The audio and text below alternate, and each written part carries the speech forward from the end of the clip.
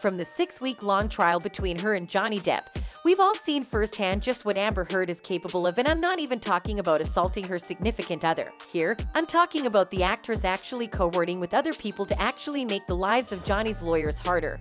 But it seems she might have crossed the line this time. So, exactly what did Amber do to Johnny's lawyer and who's been helping her? Way before the verdict was given, a significant portion of the population pretty much already saw the truth from the piles of evidence introduced. As such, many of the other things that were revealed towards the end of the trial weren't exactly surprising. Well, turns out there were a lot more things happening behind closed doors, and one of them is that Amber actually waged personal wars against Johnny's people out of court, specifically his lead counsel Camille Vasquez. And the actress wasn't working alone, she had help from some influential people, one of which was a Stanford University professor named Michelle Dauber. The revelation of Amber cohorting with the professor was made by a user on TikTok, and shortly after, social media went crazy about just how far Amber was willing to go to damage Johnny's case. According to the revelation made by the TikToker, Amber and the professor have actually been connected as far back as 2016 when they both appeared at a glamour event for women empowerment. Now, 6 years later, the same professor is attacking Camille Vasquez online, and therein lies the connection this user was able to make.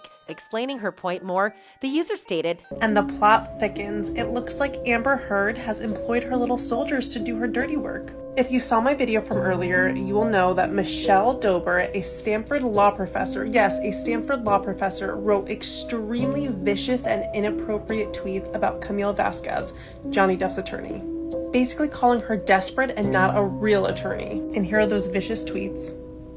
Well, here she is, cozy next to Amber. And here's some more evidence for you. These pictures are from a glamour event from 2016, which was paying tribute to female trailblazers. Tricky.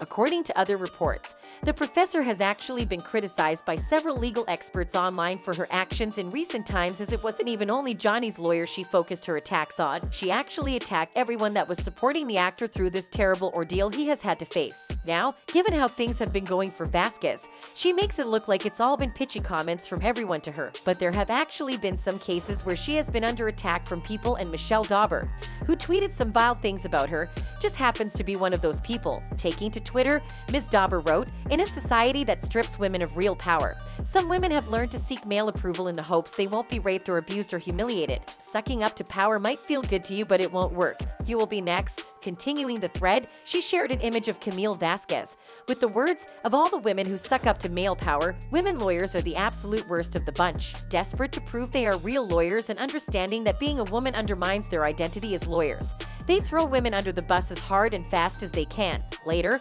when a Twitter user suggested that if Ms. Dauber's son were accused of domestic abuse, she would be happy to have Mrs. Vasquez represent him, she replied, "If my son was accused of DV, he would have a lot more to worry about than some pick-me-girl lawyer." These words have been criticized by several people, including British barrister Daniel Shensmith. And just like these legal experts who have condemned her for saying these things about a fellow lawyer, fans have also been calling the professor out on social media. One user wrote, "Michelle Dauber is a professor at Stanford trashing Camille Vasquez for doing her job and doing it superbly. Her timeline is so disgusting.